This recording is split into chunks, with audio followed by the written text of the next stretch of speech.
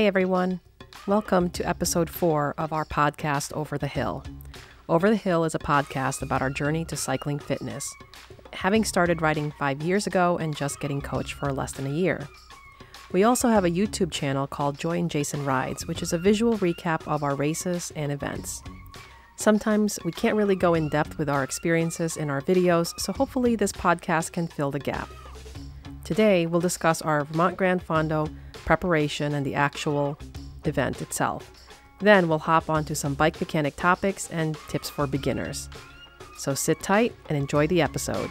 It's been a while since we've recorded a podcast, and we do have an unfortunate news to share with you before we get started. Jason will go ahead and talk a little bit about that news. So we recently lost one of our 2 dogs. She passed away while we were supposed to be on vacation heading down to North Carolina for a Grand Fondo in Asheville, actually, and we were bringing our dogs with us, and she passed away on the car ride down. Yeah, so rest in peace, our little Maggie. We have Rudy with us here. Love you, Maggie. So we'll just go ahead and get started with the topics. So hopefully that didn't start out to be too much of a downer. The last Fondo that we did was the Vermont Grand Fondo. And we're going to talk about our preparation and, leading up to the Fondo. We did the medio route, and just so everybody knows, the video is out. So we're not going to go into too much details about it because it's mainly already been talked about on the video. So what we're going to do is just talk about how we prepped for this. Well, my preparation was kind of short in terms of training, coming off of a series of injuries that started at Mine Hill and then continued through the Highlands Grand Fondo. I was still pretty banged up after that, and so I think it was 2 weeks before the Vermont Grand Fondo that I really started normal training again. Had 1 week of fairly high volume. I think it was about 9 hours, and then kind of a taper week, the week of the event. How about you, Joy?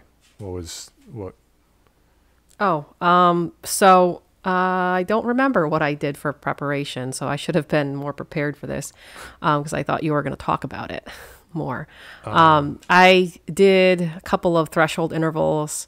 I think Jason was still trying to recover from his injury from Mine Hill, and so I did 3x15 threshold intervals, and I did it on 341, which is this climb. It's like a 3 to 4 mile climb. That's probably the more sustained climb around here. We don't, here in Connecticut, we unfortunately do not have long sustained climbs. So that's the closest that we got to it. So we did it on 341, if anybody is familiar with that. It's in Kent. And I really like that road because it's pretty gradual, and there's a steep part somewhere in the middle of that. And it's also, there's a section where once you ride through it, it's like a wall of oven because it's really hot. And I thought maybe it's going to be really hot in Vermont. So I figured riding outside in the heat will help me prepare for this event. So did a 3x15 and then I believe a 2x10 tapering into the Fondo, and a couple of hard rides, and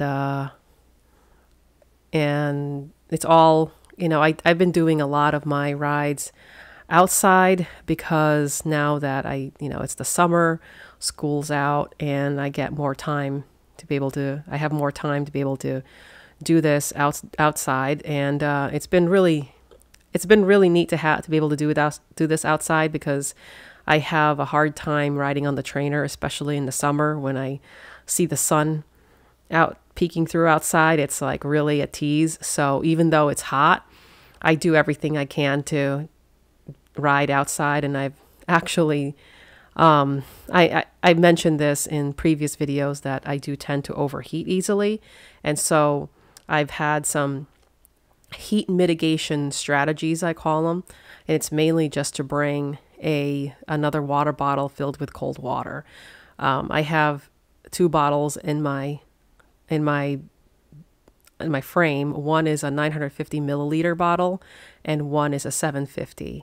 I can only fit the 750 on the seat tube and not on the down tube because of my frame size. So that's been really helpful training outside in the heat. So if anybody is wondering, like, what are some of the heat mitigation strategies that people have, it's just, squirting water on the back of my neck and my back and my front to help me kind of, to help sort of, what's that called? Manage my body heat. Yeah, so as I mentioned earlier, I wasn't able to really do that much training before Vermont, and I wasn't able to do the same workouts that Joy was doing because I was still kind of testing the hip injury at that point, to see what I could do without having pain. So our coach didn't prescribe me the same workouts as Joy because they were longer intervals, and I think she was trying to be cautious, and rightfully so, trying to ease me back into it to see what I could handle. So I did do some threshold intervals, but they were shorter, and so as Joy mentioned, going over to 341 to do those hill repeats, I did go over there with her, but I just wasn't doing the same workout. So yeah, I didn't get in as much training as I would have liked to, but I guess I got just enough where I got a little bit of the fitness back and just got the legs, ready to go hard again. And at the same time, I was still pretty fresh, so that was a plus. Yeah, doing these time segments has been a lot of fun so far, because it's almost like treating it like a time trial. And the Vermont Fondo was pretty much like an uphill time trial with a total of 80 miles on your legs. So, yeah, I kind of treated it as a time trial, 2 time trials up the Middlebury and the Brandon Gap. Oh, did you want to add something? So we're talking about what happened at the Fondo? Well, I mean, you said you have here good road conditions and scenery, so I'm just... Oh, well, I just wanted to... Yeah, so something that I just wanted to mention, that we have more details in our video about how exactly our ride went at the Fondo and what our performance was on the segments, so I won't really get into it here. But I just want to mention a takeaway that we had from, or I guess an impression that Vermont left on us was there are some really nice roads up there, and if anyone has the ability to travel to Vermont to ride, anyone that lives, especially in northeastern United States, and you have access to go up to Vermont and ride some of these roads or these mountain gaps. In particular, the two that we did were Brandon Gap and Middlebury Gap, but there's a couple other ones, Lincoln Gap, and Lincoln Gap is supposed to be brutal, and there's also the I think it's Appalachian Gap.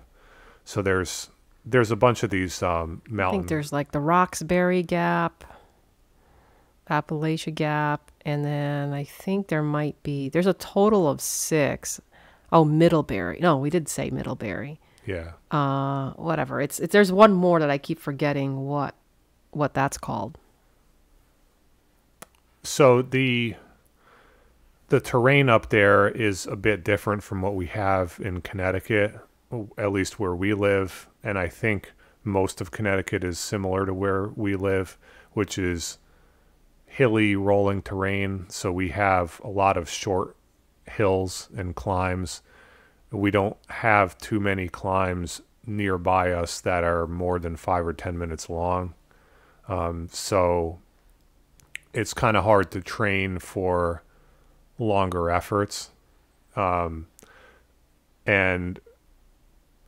on our way home from Vermont, we were thinking about, the possibility of going up there to train sometime, because it's got a great combination of mountain climbs, which can be pretty long, and in between the mountains, in the valley, you have roads that are relatively flat, maybe some mild rolling terrain, but it's pretty flat. So you can do long zone 2 rides down in the valley, and then you can do intervals on the mountains.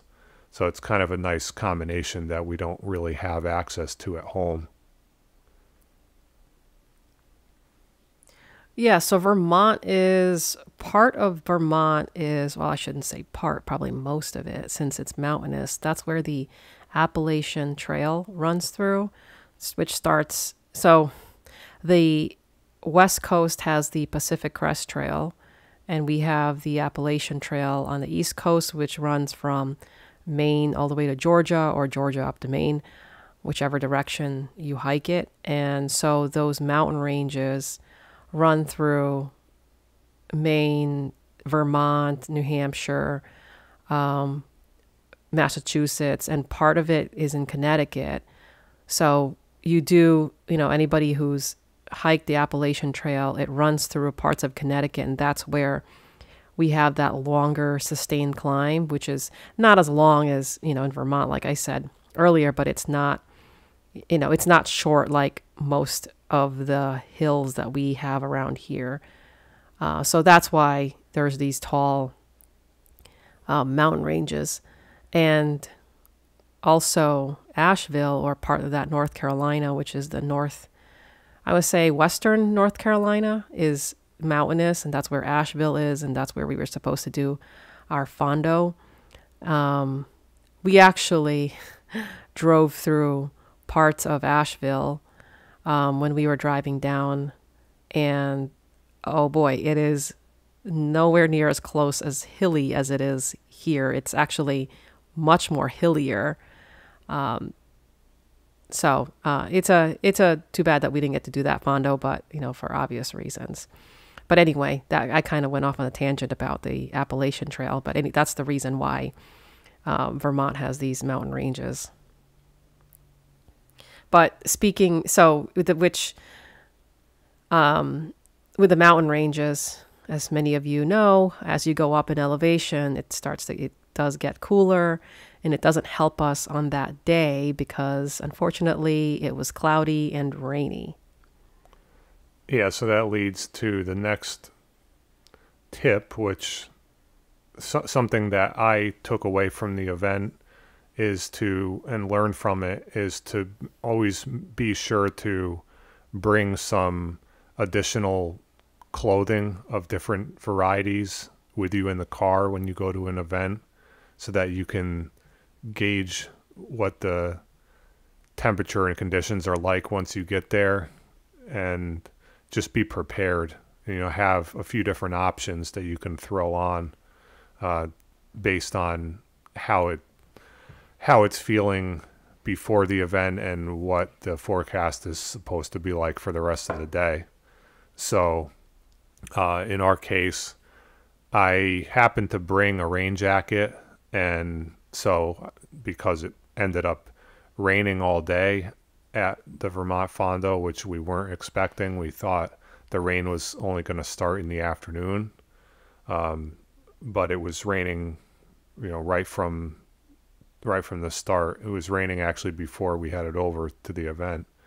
So I just threw on the rain jacket, and that suited me very well. I just want to say it was nice and sunny the day before, the day we were driving to Vermont. It was a really nice day. And the day after was pretty nice too, driving home. So I think Joy forgot her rain jacket, forgot to bring it. No, I just purposely did not. I don't know. For some reason I didn't bother packing it because I was just going to go with my vest and long sleeve arm warmers, or arm sleeves they call them. Which in our case, that probably worked just as well for her as the rain jacket worked for me, honestly, because the rain jacket got soaked and I was still getting wet even with having, it's not like the rain jacket was keeping me totally dry. So I guess the point is, as long as you have some sort of extra some light layers that you can put on top of your jersey that will keep you from freezing when you have cold, wet conditions. And ideally it would be something that you can easily take off just in case it does heat up or it stops raining and the sun comes out or whatever, and you want to change clothes and you have something that's packable. Yeah, I highly recommend for anybody who runs cold. Jason runs cold, and he's always colder than I am. For anyone who runs cold and doesn't have a whole lot of body fat, it's probably a good idea to just pack that, the rain jacket or whatever extra layer you have. Like for me, I packed a vest to keep your core temperature warm. I know there's a guy that we know who did the Century route, and he pulled out at mile 80. He had already done, I'm not sure if he'd already done 4 gaps, but he had to pull out because he just had a short sleeve jersey on and shorts, and he said he was shivering at the last rest stop, and he eventually just said, screw it, just take me back to the to the finish line. And he said he couldn't. He was in the car shivering, waiting to warm up in the mechanic's car. That's how cold he was. Yeah, so it can get pretty serious with potential hypothermia. So just make sure that you avoid any major issues, and especially if you run cold. But even if you don't run cold, it doesn't hurt to bringing like a light vest that's easily packable. It doesn't add much weight or bulk to you. It's probably worth having on hand if the weather is iffy. Better safe than sorry. So do you think that you needed more layers, or do you think that was enough? For most of the ride, it was enough. There was only a couple of times when I started shivering. One was at the top of the first gravel section had a climb, and when we got to the top of that, I was starting to feel kind of hot with the rain jacket, so I took it off. And then of course I started freezing on that descent, and so I put the jacket back on, and then I said for the rest of the day I'm just going to leave it on because I don't want to deal with getting cold again. Just for reference, I think it was around 55 degrees. So it wasn't freezing out there. I think it's just freezing because you run cold, but it was not freezing at the time when we were riding. Right. I mean, I think it's a combination of that I run cold, and then also It was raining. It's raining, and so. And you don't like riding in the rain.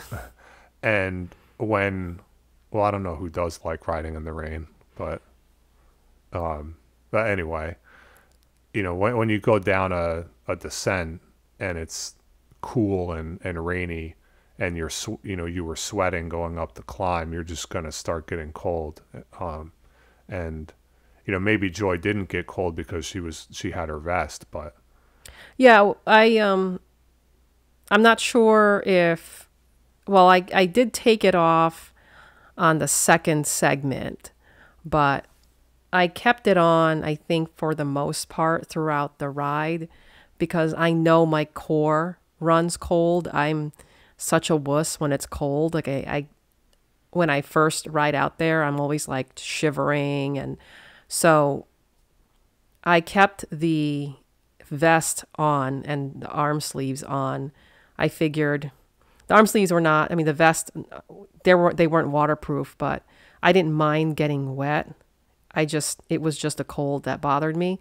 But once I started moving, it wasn't a problem. Like once I started climbing, that was not the case. It was just the descending portion of the entire ride, for me at least, that made it cold. And of course, I punctured on before the last rest stop, I punctured on one of the gravel sectors, which was really annoying.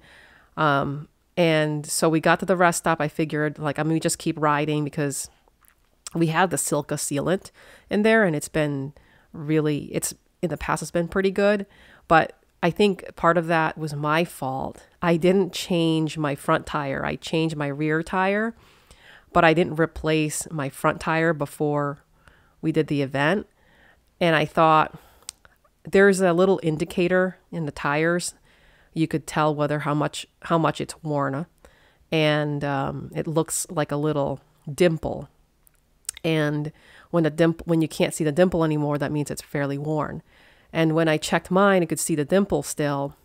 So what I did was I just cleaned the tire and put new sealant in the rims, and put the new sealant in the tires, and just went by that. And of course, my front tire got a puncture, and I had a feeling, and that was my fault. So we stopped at the last rest stop, and I tried to plug it using this, I was going to try to plug it using these like little bacon strips, but I made it worse because I was supposed to poke a hole through it, which I did, but then it let all the air out. And I tried putting the bacon strip in there, and it wouldn't stay on. And I probably did it wrong. So I think what I'm going to do is try to like practice doing that next time. But it wouldn't stay in. I wasted like 2 little bacon strips. And then finally I said, screw it. I'm just going to put a tube in there. And I tried to remove the tubeless valve, but I couldn't. And I got Jason to try, and he couldn't do it also. Finally, we found a mechanic that was able to use like pliers or whatever to just loosen it and remove it.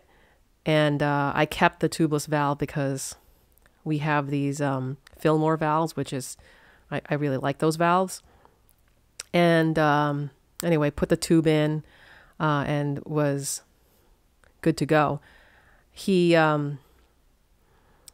So we did that. And then when we got back home the next day or a few days later, I wanted to put sealant. I wanted to remove the tube that was in there and replace the tire, because I had a tire that was already, I set aside, brand new tire. So I installed a new tire on there, and I found out that the lock ring, the reason why it wouldn't loosen was because it was all like the dirt from the gravel sectors was all like gunked up and like built up in the threads. So that's why we couldn't unscrew it.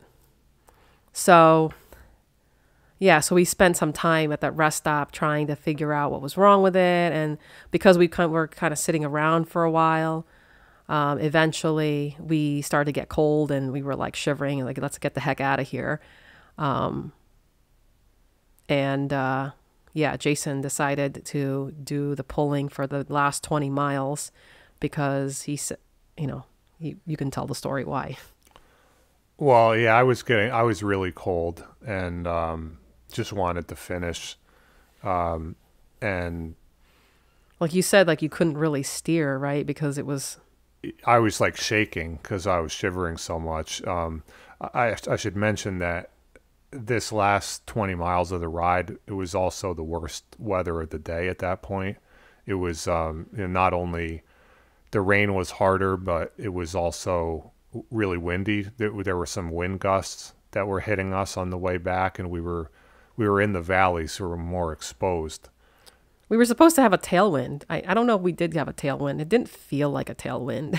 It felt, because the gusts were, I don't know what direction. I'm pretty sure it said on Epic Ride whether it was a tailwind, but it felt like more of like a crosswind with the gust. Yeah. And so I wanted to do some tempo just to try to get my body heat up, because I felt like if I needed to do something to warm up, and that was actually pretty effective. After doing that for 5 or 10 minutes, I stopped shivering, and then I said I'm just gonna keep doing tempo the rest of the way because I don't want to start shivering again. Yeah, the worst part about being in the back is that I kept getting pelted by water, and I don't know if it was rain or if it was the spray from Jason's tires being in the back. It's like, even though we had our clear glasses on, and I had, I thought it was enough to protect me. And I like the clear glasses on the when it's cloudy out, because I could still see. I like to be able to see clearly where I'm going, and I couldn't see because I was being pelted by rain and water from Jason's rear tire. And I was convinced after that I was going to get, for some reason it was only in my right eye too, and I was convinced that I was going to get pink eye because of how red my eyes were after that.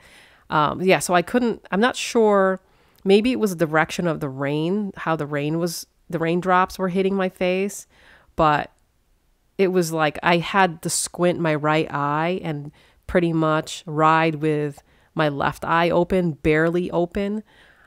I just used Jason's rear lights as a guide, as like a beacon of like what direction I'm going. I mean, I could see him, but it was just really hard with the rain, being pelted by rain.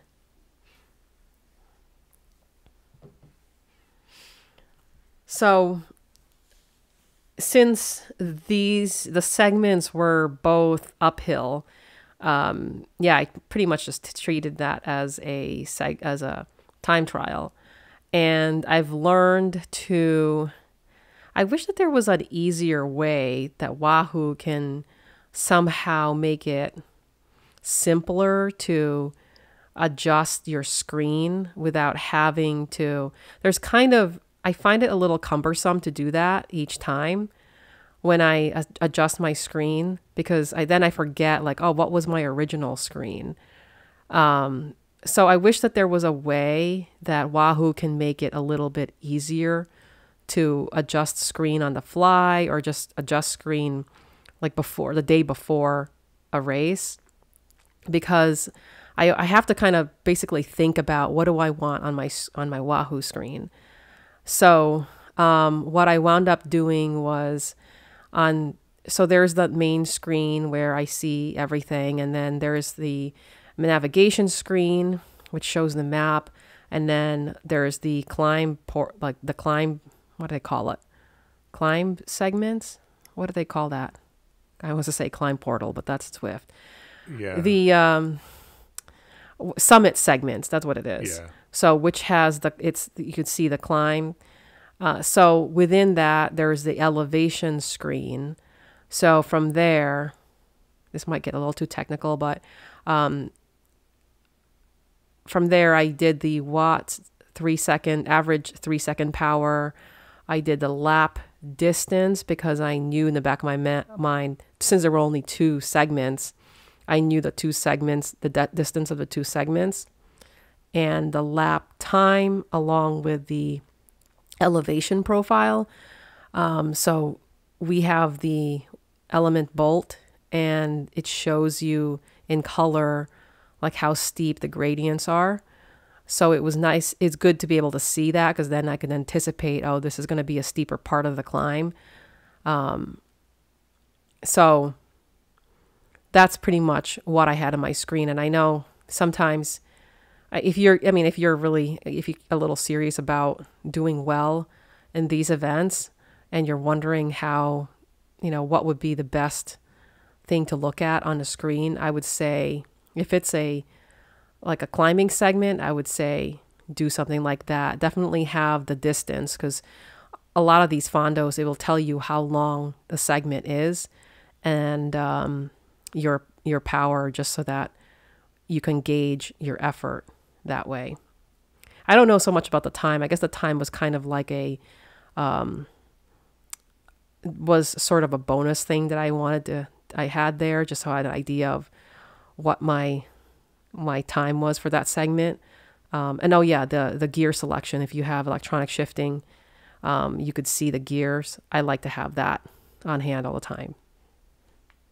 How about, did you do anything special with your screens? I actually didn't change them from what they normally are, and it's because of the same reason that you mentioned. Like, it's kind of cumbersome to keep switching your screens, through the Wahoo app.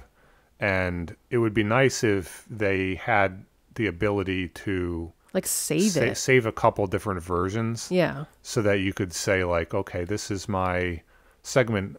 Whenever I do a segment race, I'm going to do this version. And for a regular ride, I'm going to do this version, and just save a few different versions ahead of time, so that you can just easily toggle between one to the other. So because it's a little cumbersome to change all of your screens and then try to remember the way it used to be before you changed them, I just left them the way they normally are. And I believe for most of the ride, I just had the map screen with the directions.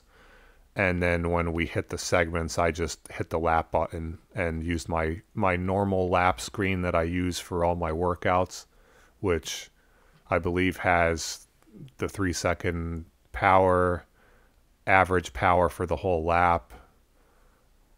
I think distance for the whole lap, time for the whole lap, cadence, heart rate, which I don't really look at those that much. The main thing that I focus on is the power that I'm doing, at that moment, the 3-second average. And then once in a while, I'll look at my average power just to make sure that I'm not like overcooking myself or something.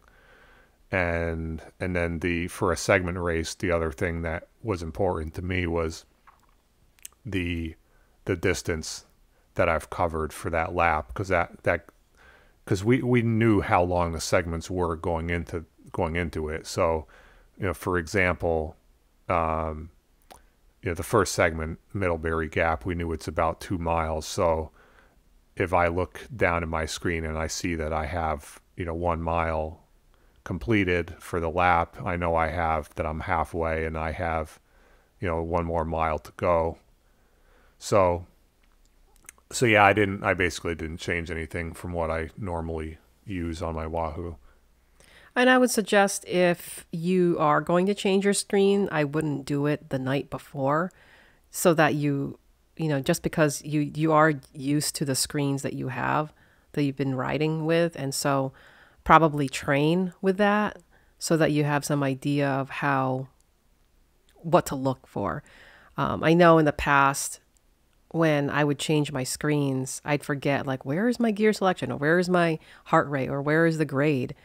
So I would say train. If you're going to change your screen, I would say just train with that.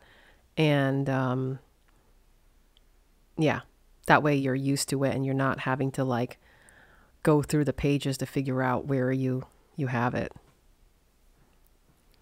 So overall, it was a good experience, right? I think it was a good experience. Um, I can't really say much about the aid stations since we only went to two of them, and super helpful. Okay, I never thought I'd use the SAG support for mechanic mechanicals, but yeah, super helpful. If it weren't for them, then I wouldn't have finished it. I was so disappointed though when I got the flag. I was like, I can't stop. We only had 20 miles. So I really think it could have been better if the weather was better. They had food. They served food there, but we didn't really get to eat there because we actually didn't. We got an Airbnb not far from the start, so we were only like 5-10 minutes away. So figured, let's just go home and wash up because my right eye was bothering me, and I just wanted to get the heck out of my bib shorts, and my hair was all like, I don't know, it felt gross being wet in the rain with dirt. Like I found like gravel dirt in my ears.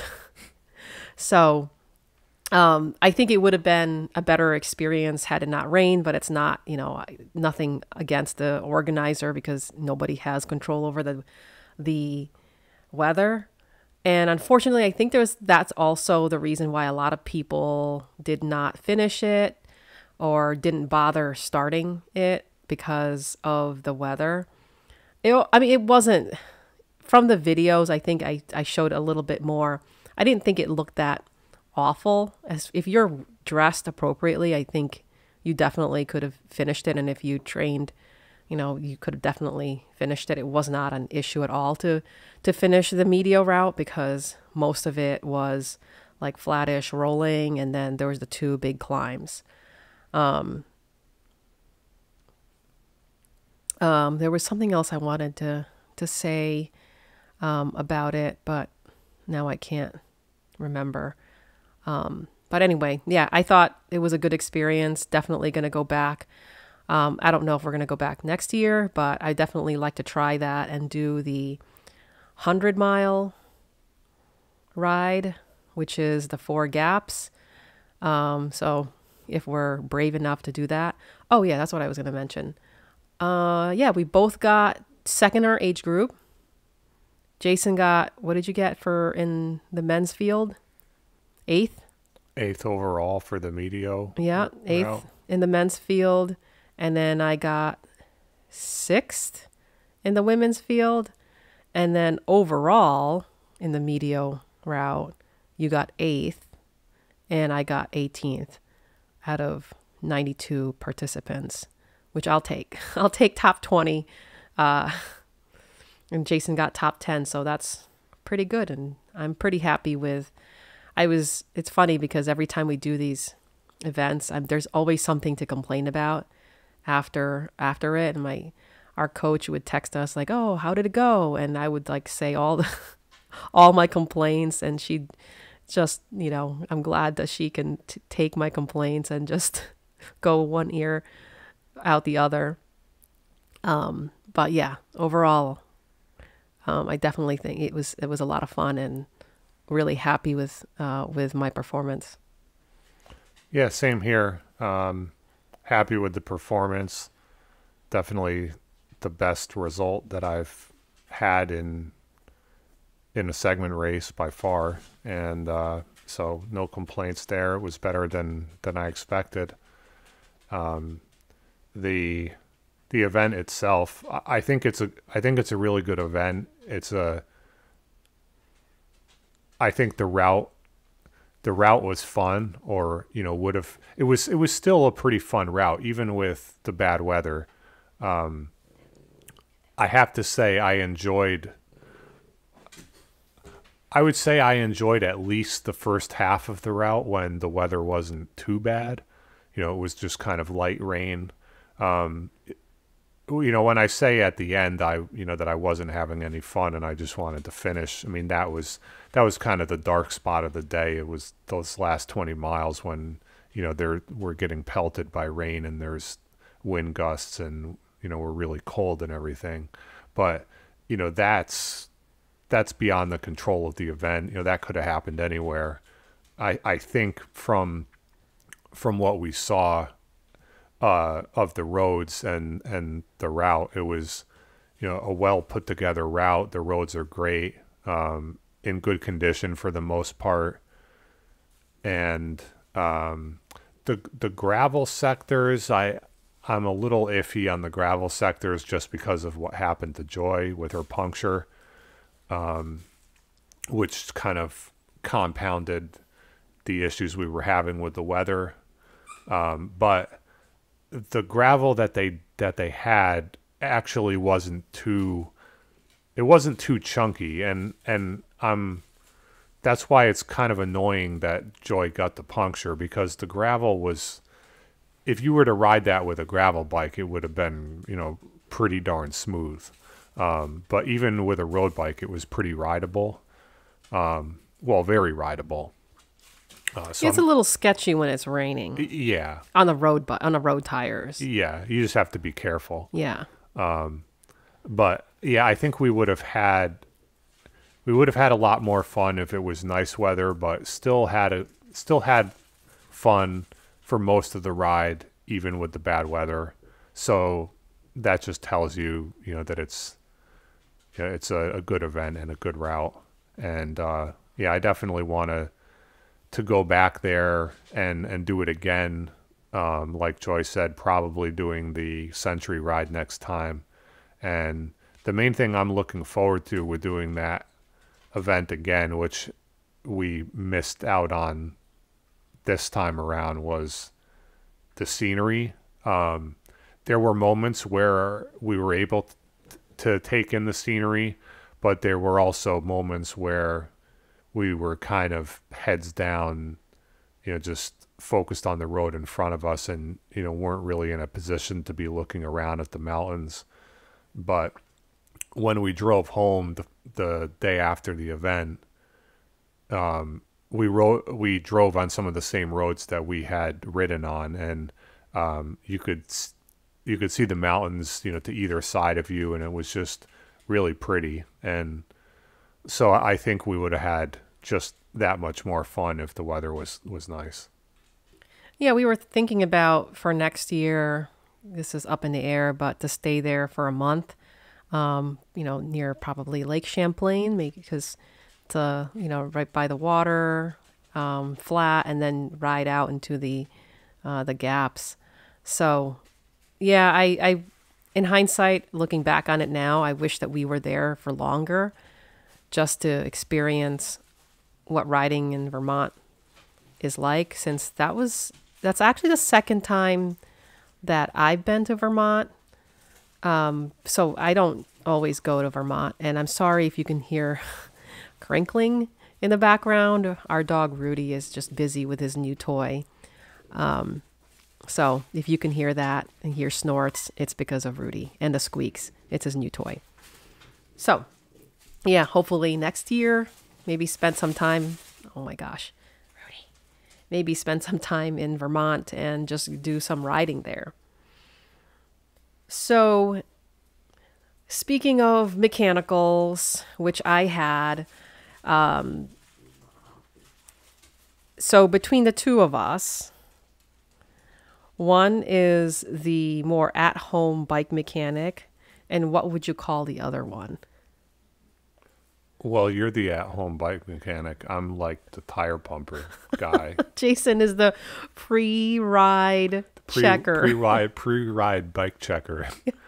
I pump the tires, make sure the you know, that there's batteries in the shifters, and you know, that the shifting. Do a quick check on the shifting to make sure that, like, everything's pedals are charged. Yeah, pedals are charged. All the, you know, the most basic stuff that's pretty much all I can handle. But the most basic stuff is what I forget to do, because I'm relying on Jason so much to do it, that even like one time on a ride that I did, I didn't bother checking any of those things, and I'm riding and I'm feeling, oh, why do I feel squishy? Like, why is my rear tire squishy? And I remember I stopped and I checked, and it was completely out of air. It wasn't a flat, but it was, the tires didn't have air, and I I didn't pump air in it. Well, So question is, why didn't I pump air in it that day? that was I don't remember. I think you had to work, and Oh, yeah, I'm not sure what the reason was. I actually take that as a failure on my part if you go out for a ride and something's wrong with the bike, because usually even if we don't ride together, I still do the bike check on both our bikes. So we're going to have a little segment on at-home bike mechanics.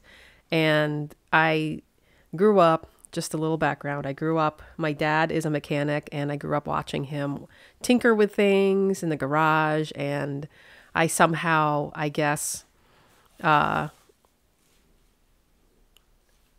inherited that skill from him. He's not a bike mechanic, but I inherited the skill of tinkering with things, and it's like one little thing led to another, and I started to get, I think, pretty decent with bike mechanics.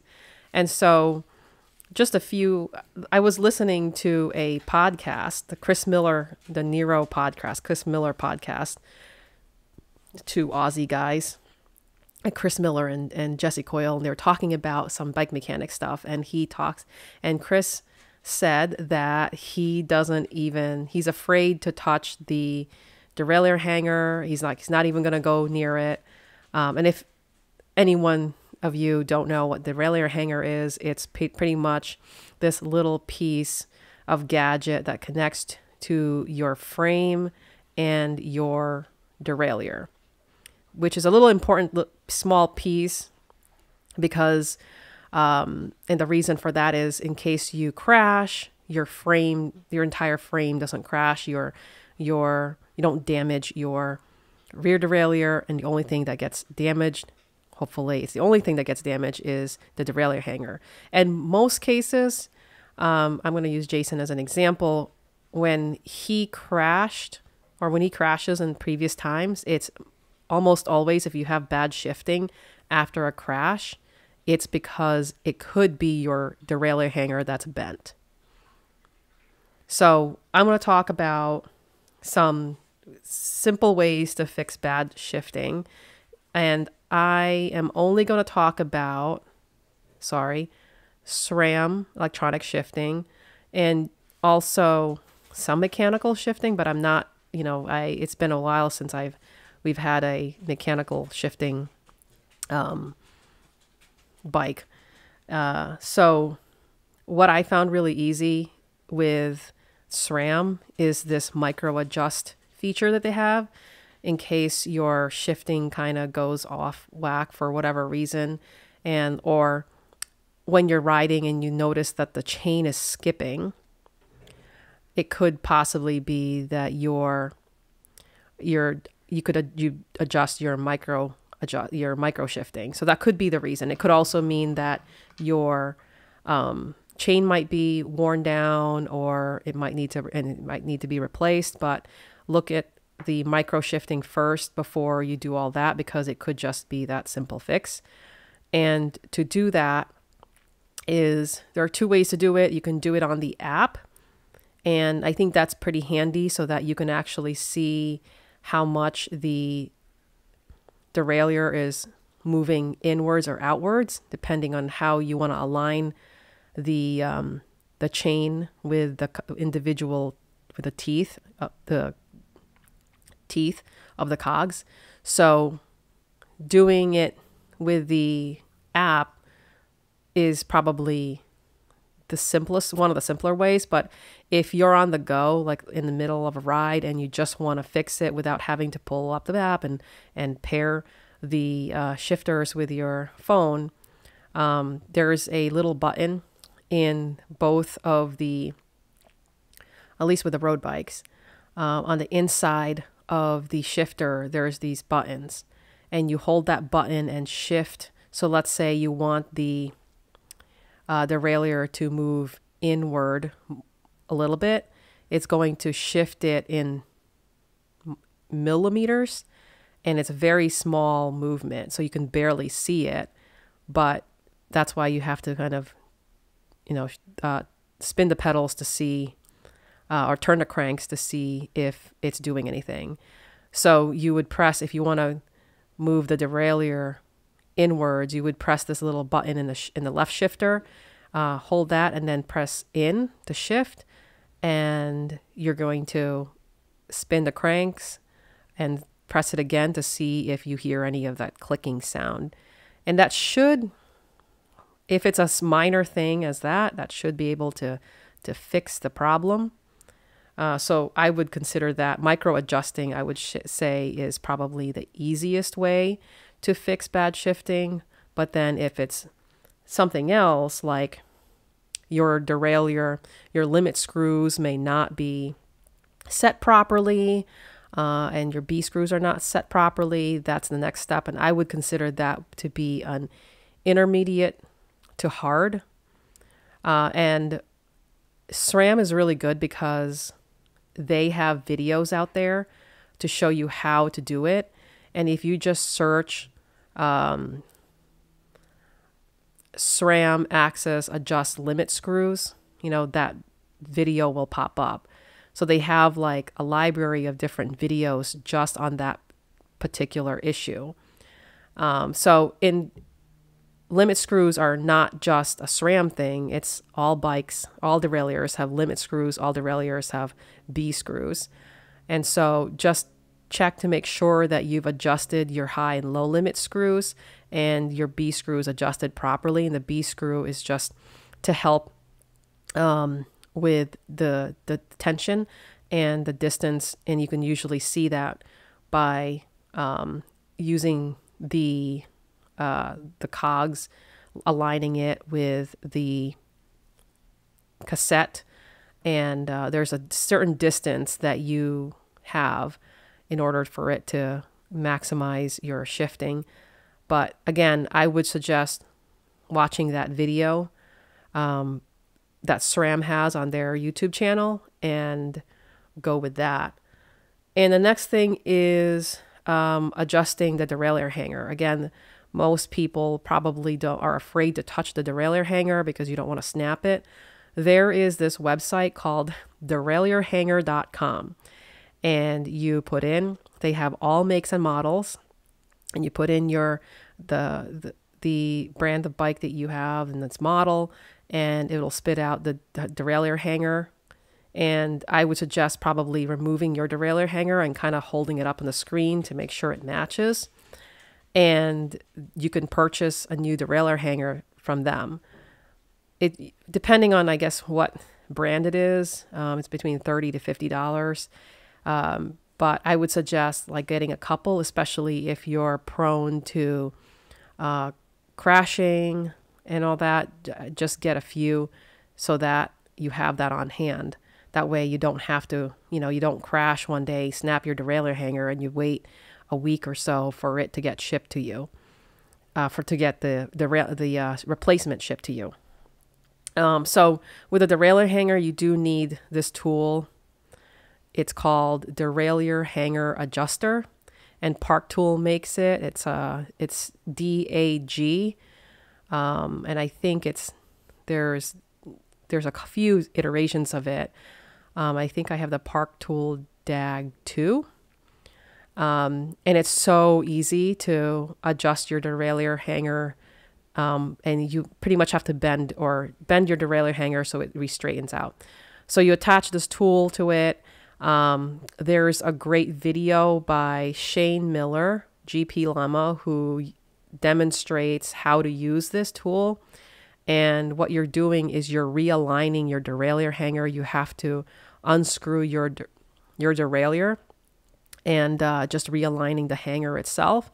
And from the time that I've done it, right, would you agree that it's worked? Yeah. It's fixed the problem? Yeah. Joy just did that for my bike recently, and yeah, it was much better. The shifting was much better afterward. And you're pretty good at being able to tell whether the derailleur hanger is bent, but yeah, you could eyeball if you stand behind your bike, if you put it on a bike stand, or a repair stand, I mean, and just look from behind, you can tell whether or not your derailleur is bent inwards. It's most of the time it'll be bent inwards, because if you crash onto something, or if you crash in general, you're going to bend your derailleur inwards. So yeah, the purpose of that is just to pretty much, hopefully minimize the damage on your derailleur hanger, or sorry, minimize the damage on your frame and your rear derailleur itself. Before we go on to the next question, I believe, tell me if I'm wrong, I believe that once you bend the derailleur hanger to, adjust it, there's like a limit to how many times you can do that before you have to replace it, right? Yeah, I think bike shops recommend only doing it one time. So that means you're only readjusting or realigning your derailleur hanger once, because when you do it more than once, it actually compromises the integrity of the metal and it'll weaken it. And so if you do crash next time, it might actually snap. So yeah, so if you use the derailleur hanger alignment tool once on a derailleur hanger, just do that once, and then after that, I would say if you crash again, replace the derailleur hanger entirely. You have any other questions? No, that's it for that one. So I think I touched on this a little bit about replacing tires, and I mentioned how to tell when your tire is starting to wear down. Usually when you start to see cracks on there. We use the Continental GP5000s, and supposedly the reason why it's 5,000 is supposed to last 5,000 miles. But that's obviously all based on the conditions that you're riding in. So if you're, we have potholes here, we have cracks in the road, the conditions of the road are not pristine here in Connecticut. So we do ride on some pretty tough pavement, rough pavement. So I would say really, don't go by, I've only ridden this tire for 2,500 miles. Go by what it, just look at the tire itself. If there's that little dimple, which is supposed to show you how worn it is, check to see if you could see it. If you can't see it, you have to replace it, and then check to see if there are any cracks on the tires. And then if you're getting multiple punctures on that tire, I think it should be time for you to replace that tire. And we get like very, anal retentive when it comes to punctures. As soon as we get a puncture on a tire, we're like, okay, that's it. We're replacing it, because I don't want to have to fix this again next time. So that's pretty much why you would replace. That's the reason why you would replace a tire. And obviously, if you like the tire, don't, go replacing it just because I said so. Just look for those things. Or if you want a different type of tires, then, that's the reason why you would want to replace it. But for practical standpoint, replace it when it's old, when you have multiple flats on it, and all that. So I think Rudy agrees with me. Tubes, when you're in the middle of the road and you get a puncture, tubes are probably the easiest way. If you have sealant, if it's dry conditions, usually our sealant works well in dry conditions. We have the silica sealant in our tires. Usually that works well, but then there are times when it won't seal it for whatever reason. It could be just the size of the puncture, whatever reason, or the sealant has dried. Then it won't seal properly. So you'd have to pretty much replace it with a tube. And installing a tube is easier, I think, than tubeless. If you've never set up tires tubeless before, it is a learning curve. So just a heads up. And I've spent hours learning how to seat tires. So tubes are the easiest. And, there are three different types of tubes available. You can have the butyl tubes, which are the black rubber ones. You have the latex tubes, which Vittoria makes, and you have the TPU tubes, which are the plastic tubes that are new out there, which is the lightest. We carry the Vittoria latex inner tubes because they are lighter and they're also lower rolling resistance than the butyl tubes, and I'm not sure about the TPU tubes. So we have that, we use those tubes when we have to replace a tire in the middle of, when we don't have sag support or anything in the middle of a ride. But go with the tubes that you prefer. I mean, the butyl tubes are the cheapest, but they're also pretty heavy, so you can only carry one on you. The lightest, the TPU tubes, which are, I'm going to say they're new because I've only seen them out, I think starting last year. We have TPU tubes for our gravel bike and our mountain bike. We've never used it, but they're there. So not sure of how good the TPU tubes are. Though I've read that some mixed reviews on them that they're not very durable. I don't know. I've never actually fitted a tire with TPU tubes, so I cannot say for sure how durable they are, but they are super light. I think they're lighter than the latex tubes. So if you're daring and if you're doing like a hill climb time trial or something, and if you want to use that, and go for that. Any questions about tubes? Replacing? No, I mean, replacing a tube is probably the one. That's really a basic for me. That's an intermediate skill, but for most people, it's probably a basic skill. But that's probably, that's one of the few things that I've done before, that I would feel confident enough doing if I was, out on the road by myself and I got a flat. So tubeless, I think some people are, iffy about using tubeless on road bikes. We've converted to tubeless because the tire wheel combination actually makes it easy. So if you want to convert to tubeless, you have to there's a couple of things that you have to know about your setup.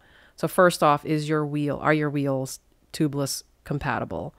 So that's the first thing. So you need to check that. If they're old wheels, they probably aren't, but I think there are some hacks that people do to make their old wheels tubeless. And I've never done that because we have tubeless compatible wheels.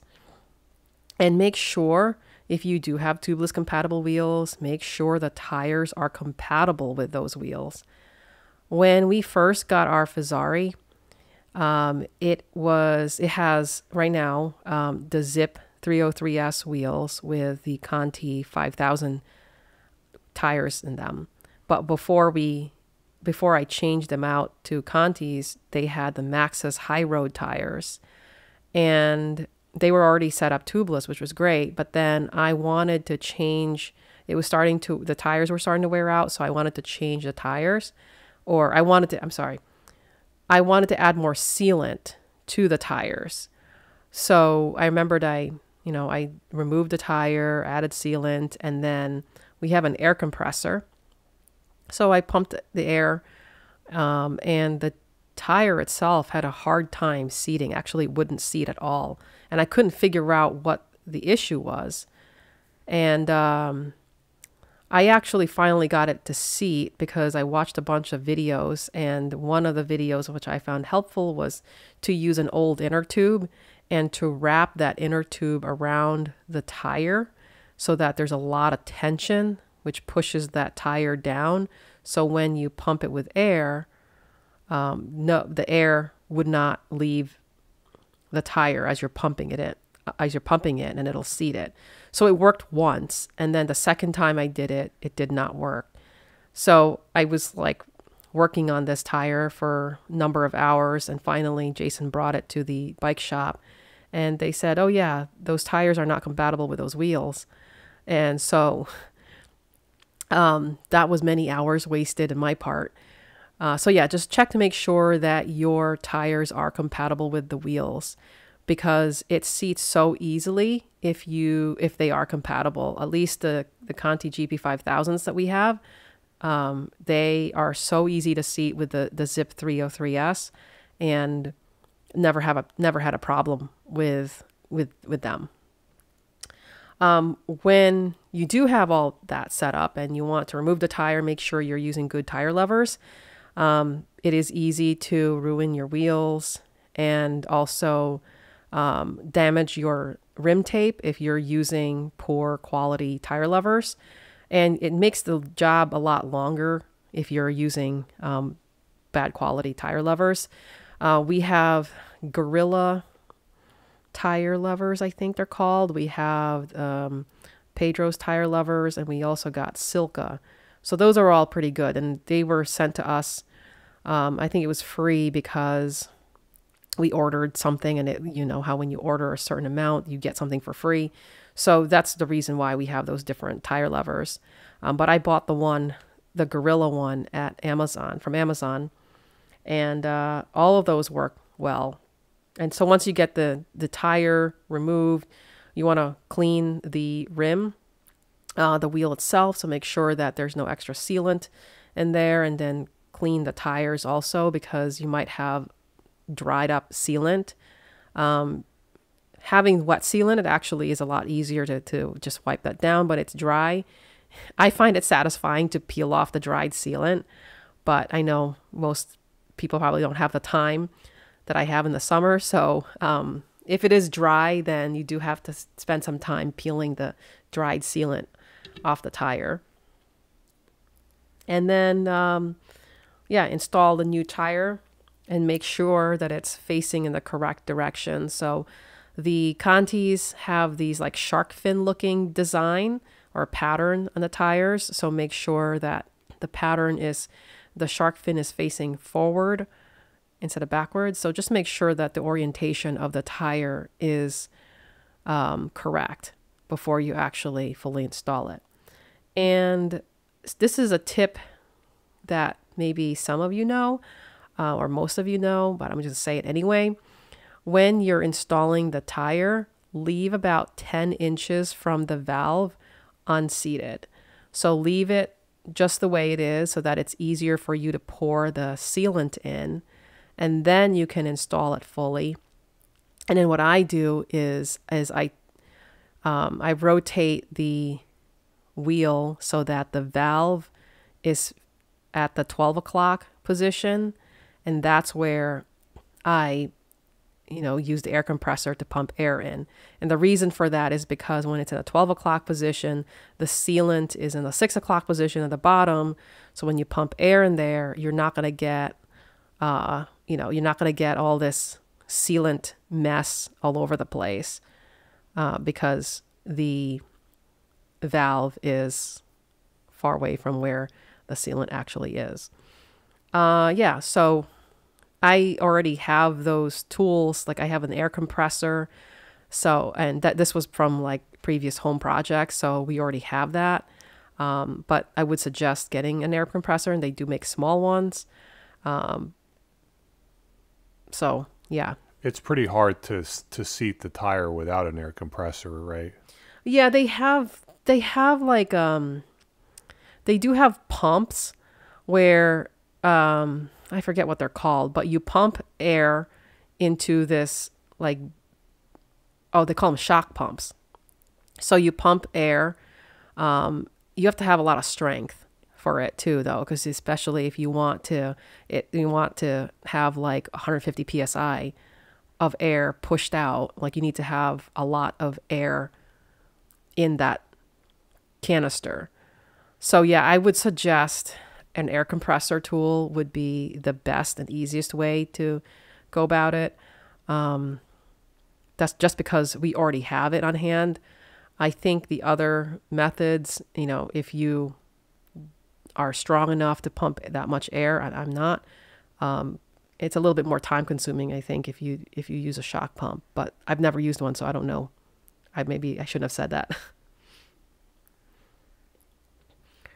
Do you have any questions for me about that?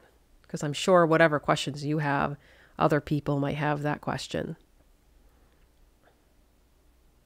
And I'm proud to say that I do this without gloves. I prefer not to use gloves because it depends on what it is. Just because sometimes my hair gets in the way and I can't be pushing my hair back with the dirty gloves, get stuff in my hair. One thing that I think we've done in the past when the tire, we may not have had to do it with the Continental tires on the road bike, but I don't know if it was with the gravel bike, or I think there was a time that I remembered trying to help you with this process, and a tire still wasn't seating with the air compressor, and I think the remedy was to use like soapy water around the... Most likely the mountain bike tire is probably... Yeah, it might have been the mountain bike. Just because the mountain bike tires are just so... for me, I use special gloves for that. I have like rubber gloves, or the palms have rubber in them, just because I don't have as strong of a grip. But it does require strength when you're trying to work with mountain bike tires, especially if they're new. And so they may have a difficult time seating based whether or not if it's a new tire or not. But yeah, soapy water. So what's that part of the tire called? That sort of edge of the tire that goes like inside of the rim? What do you call I think that? it's called I think it's called a rim bed. Okay. But there's this like a way for you to tell whether or not the tire is seated is there's this almost like, I don't want to say layer, but there's like an indentation along the side of the tires, and it's supposed to help tell you whether or not this tire has seated. It's almost like a line, like if you were to draw like, so you have the circular shape of the rim, and then like really close to the rim on the tire, if you're looking at the wheel from the side, you see the circle of the rim, and then just above that, if the tire is seated, you'll see like another line / circle going around. So you should see that should be like even all the way around. Like if you see that part of that circle that's on the side of the tire, if part of it's like covered up by the rim and it's not showing, then it means that it's not seated. Yeah, sometimes a way to, instead of soapy water, is just by riding it a little bit, that'll seat the tire.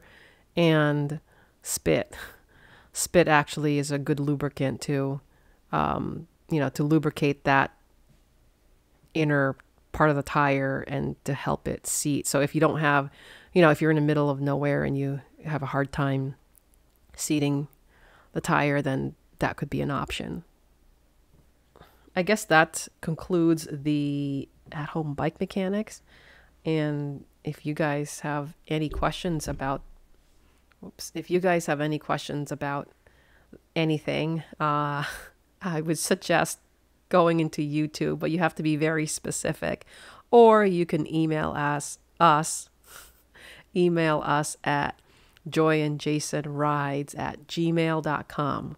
I think that's a new email address. So I'm pretty sure that's the correct email address. All right. Last segment. Yeah. So some tips for beginners. If any of you are looking to do any of these hill climb time trials, very climby events, or lots of climbing, what can we do? Well, what I think is the biggest, I don't know if it's mistakes, but just an issue that a lot of people have, if you're a really strong rider,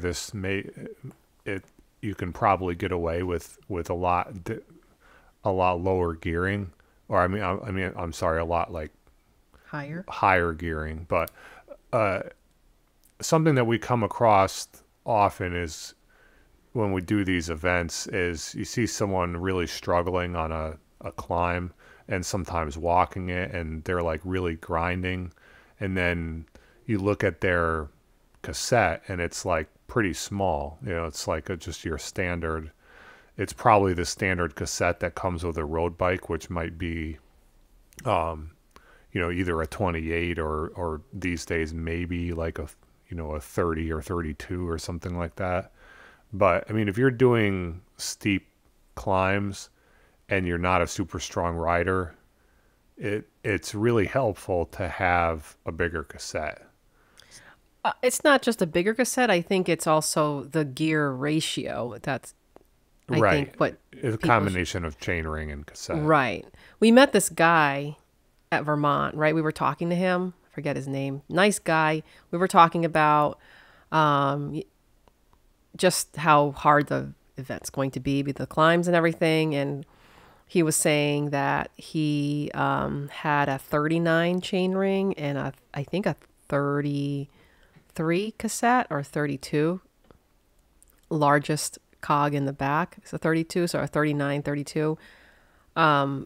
So, and I don't know, I'm just going to go by, it's probably not the best way to gauge somebody's fitness, but he's like an older gentleman, he was already concerned about the climbs, and he told us his gear ratio, and so if you have that combination of gearing, that could potentially lead you to grinding up on those climbs. So if it's less than a 1-to-1 ratio, you're going to guarantee that you are probably going to be grinding, depending on what type of power you're putting out. And if you're amateurs like us, we prefer to have lower gearing just so we could get the cadence up higher. Depending on if it's too steep of a climb, you're not going to be doing 100 RPMs unless you're doing like 500 watts.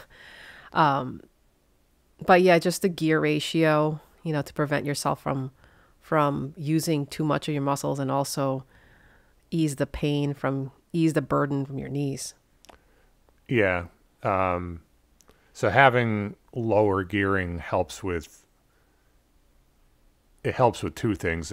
When you're on a moderate grade climb, it gives you more of a choice of what cadence you want to use, so that if you like riding at a higher cadence, or you just want to take it easy on your knees or your leg muscles, and or let's say you're doing a long event and you're not really having a great day, you don't really have the energy to smash it up every hill, you want to just kind of go as easy as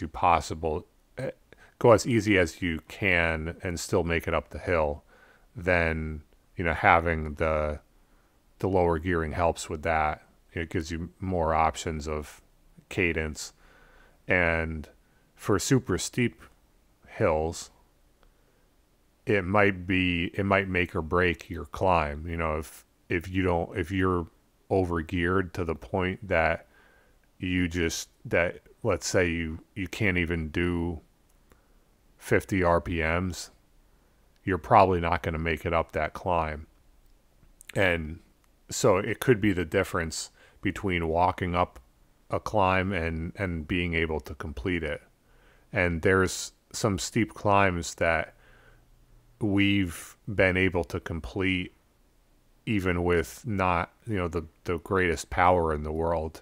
We were still able to get up those climbs riding them because of our gearing. And you don't have to necessarily, everyone's different. It depends on cadence preference and also what kind of power you're doing. But what we've found works well for us is we have a our gear ratio in our smallest or our lowest gear is a 33 chainring and 36 cassette. So the gear ratio is actually, the cassette is bigger than the chainring.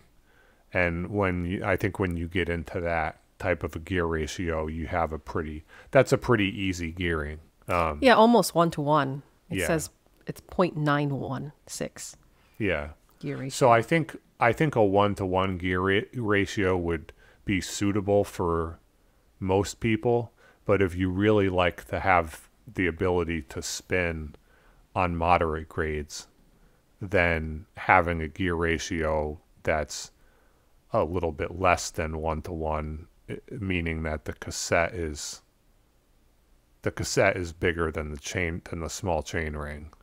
If you have that type of a situation, then you have a lot of versatility on most climbs. Oh, so I made a mistake about the gear ratio. The lower the gear ratio is, the higher the cadence you'll do. So, because what you would do is you divide the chain ring by the cassette. So the smallest chain ring you have, you divide that by the largest cog. All right, go ahead.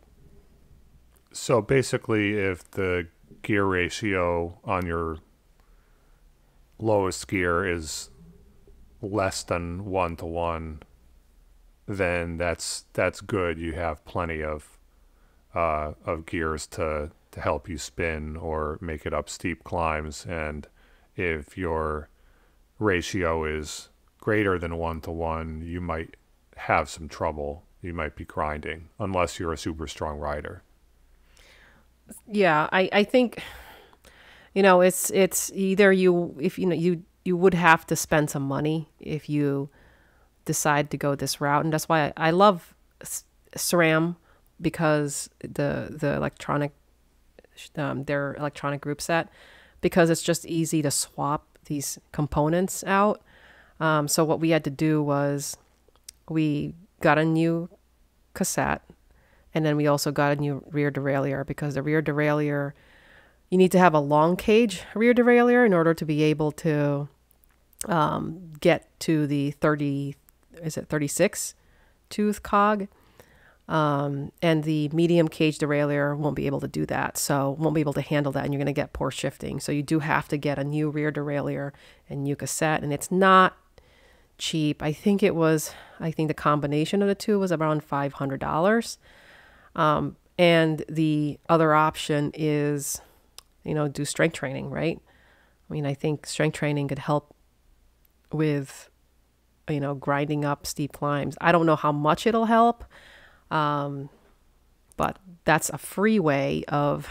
Yeah, this might just be bro science. I don't really have evidence to support this, but my feeling has been in the past, when the more strength training that I'm doing at a particular point in the season, the more comfortable I am with grinding on a climb. So that could just be in my head. I don't know if that's actually helping or not, but. So our gravel bike has a mountain bike cassette and a mountain bike rear derailleur. And again, that's what I love about the SRAM products, is that everything is swappable as long as they, as long as it's not interfering with the chain line. So my chain ring on the gravel bike is a 40 tooth, a single chain ring. And we have the 50 tooth cassette in the rear with the SRAM GX, I think, rear derailleur. So it's really helpful on those steep gravel climbs.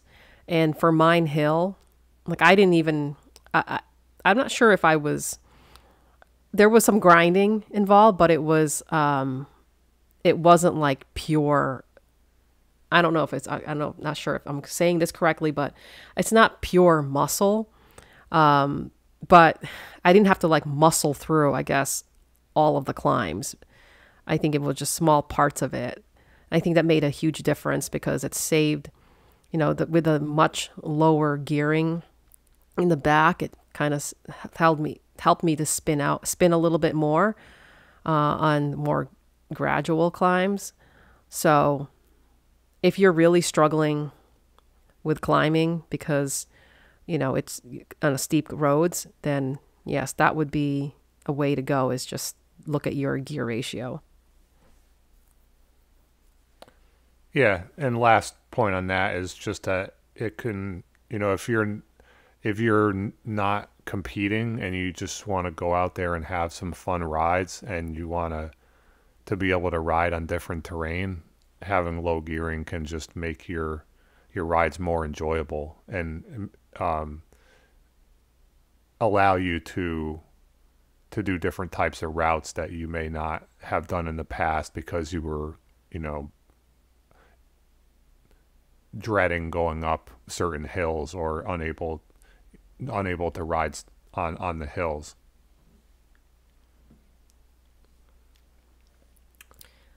What's in your saddlebag?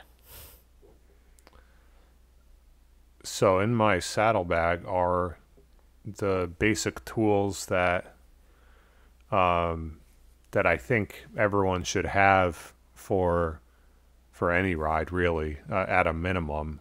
I think you should carry a spare tube, at least one spare tube, and some tire levers also to go with it, and obviously in case you need to install that tube, and a multi-tool that has various what do you call the different like parts of a multi-tool?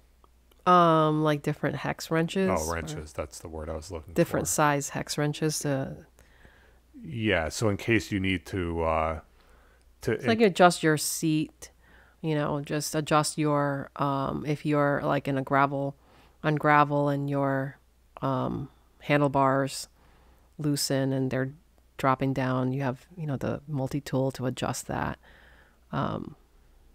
Yeah, so something's wrong with your bike fit, or if for some reason you need to if you need to take your wheel off, to change a tire, for example, you need to make sure you have a wrench that you can use to tighten it back up afterward.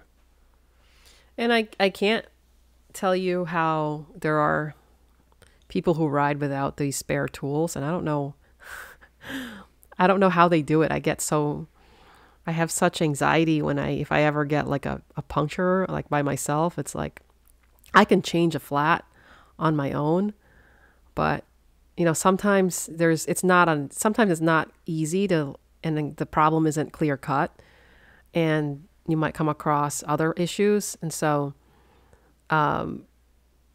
not having anything, I think, would just give me such anxiety. And I know it makes your bike heavier with all those stuff, but it's like you either have it or, in my case, obviously I wasn't able to fix the issue that I had on my own, but if I didn't have a spare tube with me, then I think at Vermont I would have been done. Like I don't think I would have been able to finish the event.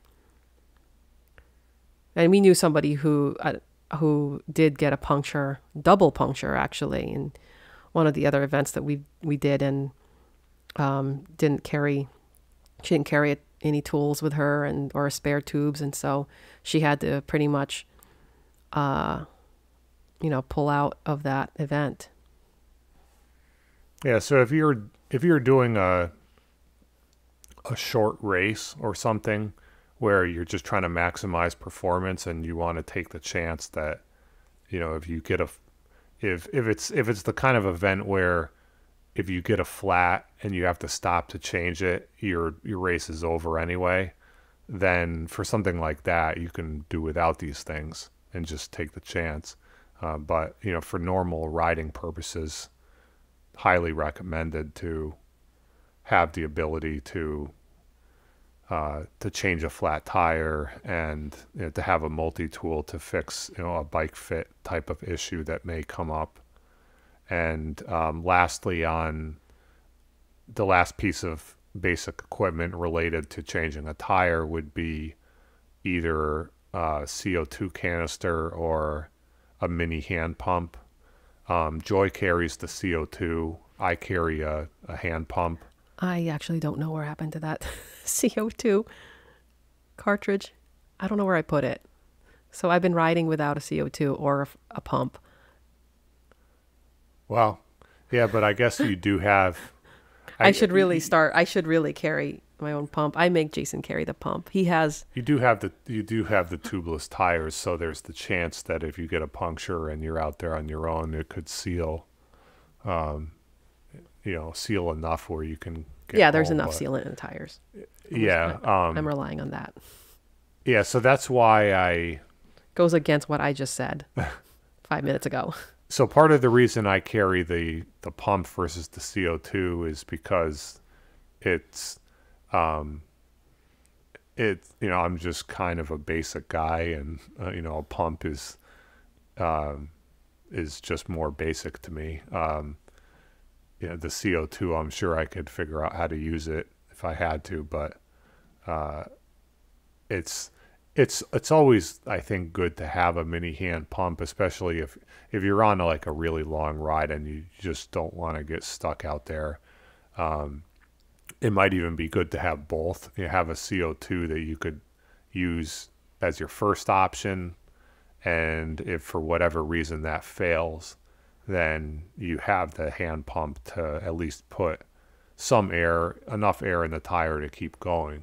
And we have a pretty decent, it's not even I don't know if it's a hand pump, but I'm calling it a frame pump because it fits in your frame. Yeah, well, I used to use a smaller hand pump, and then now I'm using this. It's a similar pump, but it's a mini pump, but it's a little bigger, a little longer, and it's roughly the length of my top tube, and it fits right on the inside, like underneath. It fits like underneath the top tube on my road bike. So I just and never mind. I was going to say something stupid. Okay. I was going to say it might be making me more aero just because like the average speed on my rides has been like increasing this year ever since and it's probably totally by coincidence that I happen to be using this frame pump, but I'm starting to wonder if maybe having that thing underneath my top tube is like making my bike more aero or something. But definitely don't go and get one for that purpose, because I have no idea if that's true or not. So that's it. Go out and get a silica frame pump, everyone. It makes you aero. Yeah, no, I did not say that. You heard it from this podcast. Thank you for listening to today's podcast. If you enjoyed it, please follow, subscribe, rate, like, and so on to help this podcast grow. You can also follow us on Instagram, YouTube, and Strava. As always, don't forget to enjoy the rides.